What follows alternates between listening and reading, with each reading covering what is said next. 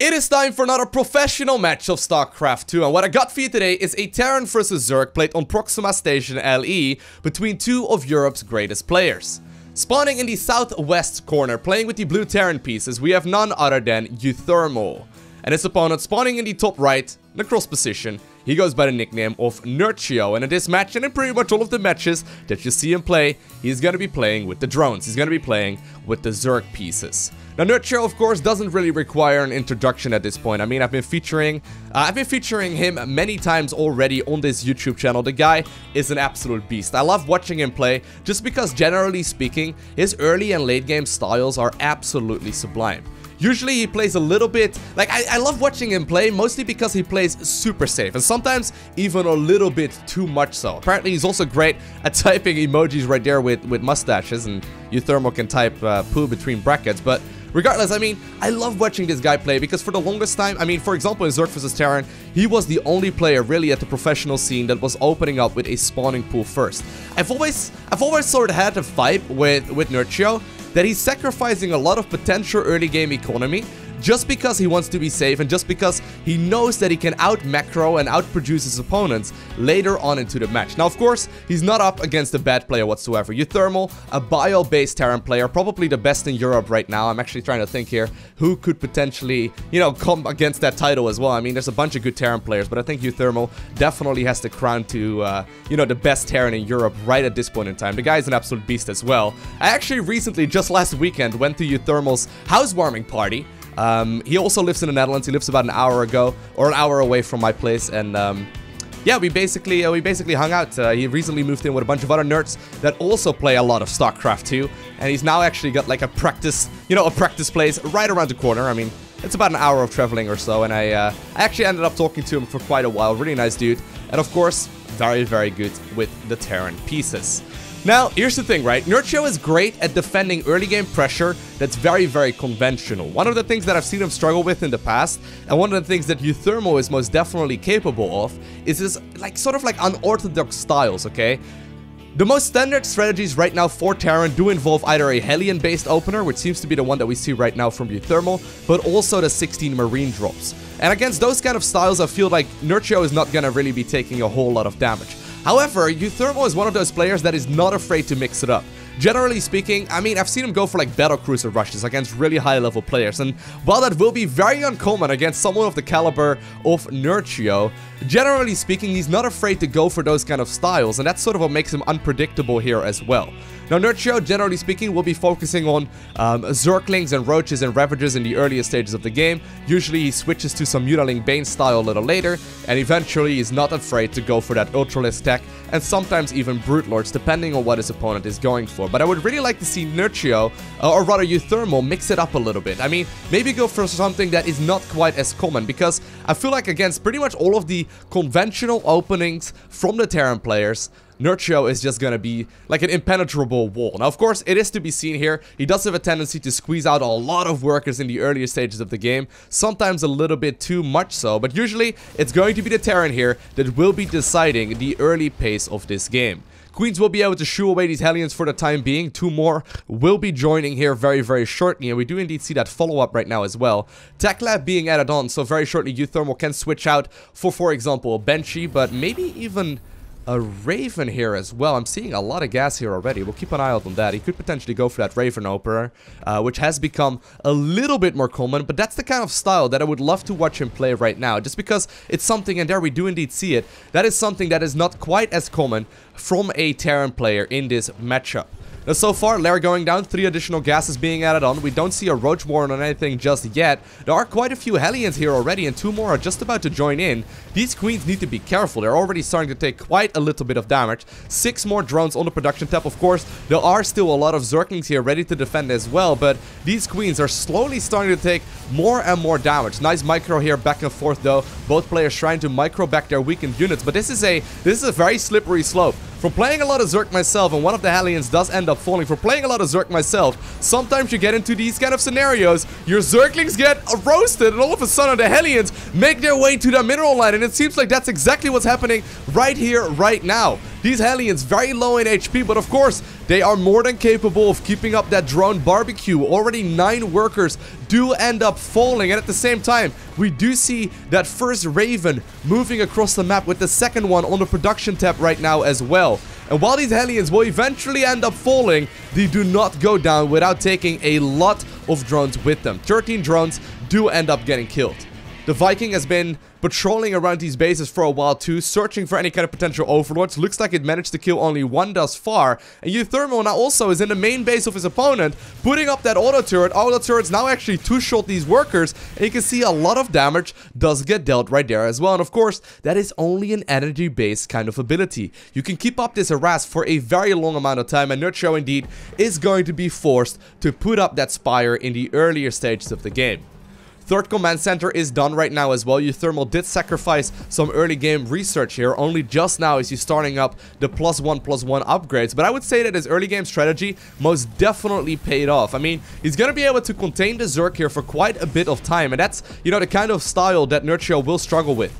You need to get your early game economy up as a Zerg player. If that's not going to happen against someone of the caliber of uThermal, you're just not going to be finding any kind of wiggle room anymore in the later stages of the game. And he knows it. He's making non-stop workers right now, and while at this point he's in a bit of a deficit, of course, he's Nerchio, and you can see supply-wise, he's still looking very, very healthy. He's even ahead of his opponent, but still, you need to be very careful here, because in just a matter of seconds, this game can be ending right here with just a properly timed dropship. Now, speaking of which, 2 medevacs are currently in the production tab here as well. They're gonna be coming out here in just a second. 6 mutas are, however, also coming out, and I think that these, you know, these Ravens will probably end up falling here very, very shortly. More and more gases being added on, of course. uThermal did just scout that as well. In case, by the way, you are wondering, I actually asked him last Saturday, or I think it was Saturday. Anyway, I asked him last week why his nickname was Thermi, and the literal answer for that is just because of the character limit. I mean, he's on Team Liquid. All of the Team Liquid players start their nickname with Liquid. Apparently, uThermal does not quite fit the character limit right there, which is the best reason to shorten up your nickname to Thermi, I could imagine. Regardless, though, these mutas are going to be able to do quite a bit of work. There's actually no defenses in the main right now for uThermal, and this is the kind of chance that Nerchio is looking for. He's going to be able to pick up a lot of worker kills. Of course, these drops are going to be able to contain him, but at the same time, I mean, the Ravens will be able to continue the harass for a little while longer, but they're going to end up paying for this with their lives here in just a little bit. Still, solid harassment going down now at either ends of the map. Marines are stimming forward, but the Mutalisks are killing so many workers here. 12 SCVs do end up falling, 13th one being added on. At the same time, though, Marines here trying to make their way towards that natural mineral line, and they've done a good job so far. Roach is just about to come out as well, but the non-stop harass here from Nerchio will make this a very, very tough game to hold on to. Very solid play here. Of course, just a couple of missile turrets would have made this, you know, a much easier feat to do, but you can see Nerchio keeping those units alive for such a long time will be able to pick up a lot of worker kills, microing back and forth, and while eventually I do imagine all of these mutas will end up falling, they did not go down without a fight. 18 SCVs do end up getting killed, and actually at the same time on the other end of the map as well, uThermal ended up killing a total of 25 workers. So really, like, even blows being dealt here. I'm gonna make the assumption that eventually these Ravens will also end up going down. Look at that, 12 kills in total. Now some of those will indeed be Zerglings, but these units are definitely very, very powerful, and I mean, I wonder how they are going to look in just about a year from now or so. Players are getting much better at figuring out these kind of early game openers. But this is the kind of style that uThermal really enjoys to play. He's going to keep the constant harassment going. I mean, right now we're 9 minutes into the game. I wouldn't be surprised if we're still fighting like 10 minutes from now, okay? I've seen many games where Terran players like this will be able to keep up the harass non-stop. This will all come down, though, to the corrosive biles, and there are a ton of roaches and ravagers here that will be able to pick up one of these siege tanks with ease. Beautiful biles there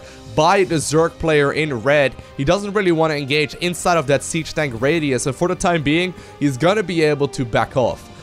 We do see that Baneling Nest now also just now finishing up. There's also the chance here that we see infestors come out here in just a little bit with that infestation pit already up and running. Dropship did get split off here, so they're going to be able to move towards that 4th base location. At the same time though, beautiful corrosive bios will pick up those siege tanks and more importantly shoo away all of the Terran units that are right there. One of the Marines apparently does get picked off, but the rest of them will be able to get on out of there to drop another day.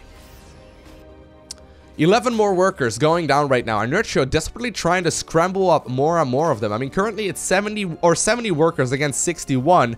That is the kind of style that you do want to be in as you, or if you are the Terran player in this match. I mean, at this point in time, right, let's have a quick look.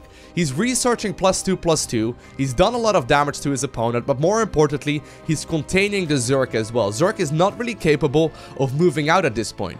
I think that Nerchio might be looking here to tech up towards a hive very shortly, but the thing is, it's a very expensive, you know, piece of tech to get to, and while you will be able to get quite a lot of lair units out as well, once the Terran starts up 3-3 and finishes it as well, and there we do indeed see that research getting started, this becomes a very, very tough match to beat if you are just simply stuck on 2-2 yourself. Now, once again, these medevacs being dropped off into the main as well as into the 4th base. Apparently, a few of these Marines will have to try and run towards that medevac, and eventually they do indeed get picked off, not without, you know, at least some of them taking a bit of damage. But basically, what Nerchio is just trying to do right now is contain his opponent on the bases that he's at. Now, of course, if he is capable of finishing up 3-3 and his opponent is stuck on 2-2, his army will be significantly more powerful. But uThermal is doing uThermal things in the sense that it's going to keep on pushing. Of course, you gotta be very careful with some properly timed Banelings and some good connections with those corrosive bios and Banelings. This army could easily end up falling, but there are a ton of siege tanks right now. We got sort of like a semi-contain at this point in time. I mean, does uThermal really want to push onwards right here, right now? The dropship still trying to do whatever damage they can. Of course, Mutas will be able to intercept those quite easily. Hive Tech does get started up right now as well because Nerchio knows what's going on here. He knows he needs to be careful, but apparently he wants to move in. All of these siege tanks are clumped up together, so that does mean that the corrosive bios can hit several of those at once. Two of them immediately do end up falling. Marines shoving forward to try and do whatever damage they can. But Nerchio, overpowering his opponent here, he somehow, some way managed to clean up the majority of those units, preventing really his opponent from containing him, but the reinforcements have already arrived. The Mutas in the top side of the map do end up getting killed there. Medevac is just barely in the nick of time picking up the last of these Marines, and once again he's continuing onwards with that harass, and exactly that is what Nerchio is, you know, trying to prevent. I mean, we see these missile turret goes up right here at the front of his base. The creep spread has been denied. The gold base cannot be taken at this point, and happily over at the 4th base location here for the Terran player, SCVs are mining right now. And once again, we see that engagement going down. Siege tanks will be able to do a lot of work here from a distance, and this is the kind of fight that is a lot more difficult to take. Mostly Ravagers in this army composition right now. They will be falling behind here in upgrades very, very shortly. 3-3 is just about to finish up. And remember what I said, right? These fights can last for a very long amount of time, because for the last 5 or so minutes, we've been basically seeing non-stop aggression from both of these players, trying to keep up with all of these units, and somehow, some way, Nerchio is cleaning that one up. That was an absolutely insane fight. Those are the kind of engagements that are very difficult to take if you are the Zerg player, making the decision to shove forward with your Ravagers to try and land the corrosive bios, but getting some additional hits in from those siege tanks can be extremely scary. Now, of course, the majority of this Zerg army is Roaches and Ravagers right now, and that, you know, that army composition can be a little bit deceiving. I mean, sure, the supply counts are heavily in favor of Zerg right now, but the upgrades are not. 3-3 research is absolutely incredible, and uThermal, for that very reason, is gonna continue piling on the pressure. A couple of the Mutas trying to make their way towards that 4th base location. They might be able to pick up a couple of these SCVs here that are indeed building on additional barracks. Dropship now also going down, trying to pull parts of this Zerg force towards the 4th base location so that the rest of the main army can indeed advance onwards here as well. uThermal, though, going very far here on the creep. The corrosive bios once again will be able to land in between a bunch of these siege tanks, and a lot of them will end up paying for that with their lives. Dropship still dealing damage here at the back of the 4th base. You can see the 3-3 research is doing so much work.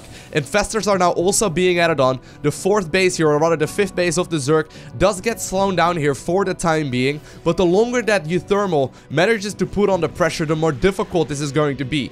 Eventually though, Nerchio will be able to finish up some hive upgrades here as well. We do see that adrenal research being researched right now here in the spawning pool. That is a very, very important upgrade, as it makes his Zerglings so much more powerful. However, it looks like Nerchio may very well try and move here across the map right at this point in time. Siege tanks though on that high ground doing a lot of work, torching those corrosive biles here with those marines, and with some properly timed fungals, this could still be anyone's game. I mean, if somehow, some way, Nerchio can land a fungal in the middle of a group of those marines, right, the corrosive biles will clean everything up. And of course, that is now also what uThermal is a little bit worried of. He's building himself a missile turret just to sort of like confuse the AI. Once the fight here inevitably happens, he's still piling on the aggression here. A lot of additional units now on the production tab here as well. And he's also getting up to +3 vehicle attacks here to make those siege tanks even more powerful.